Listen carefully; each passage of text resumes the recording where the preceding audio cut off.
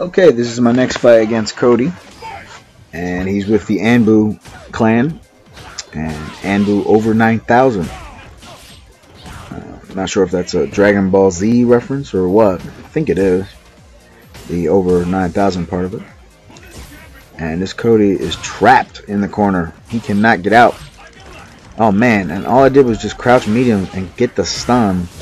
EX Zunu drop will follow, and I need one more hit. I knew he was going to mash out EX Zanka and do a little bit of theatricality and deception and go for some stabs that I knew he was going to block. That way I could just do the over and back EX Superman punch and win that round pretty convincingly. And he jumped there, and I easily just buffed the Scarlet kick. I got greedy with a focus 3, and I deserved to get grabbed there, I guess.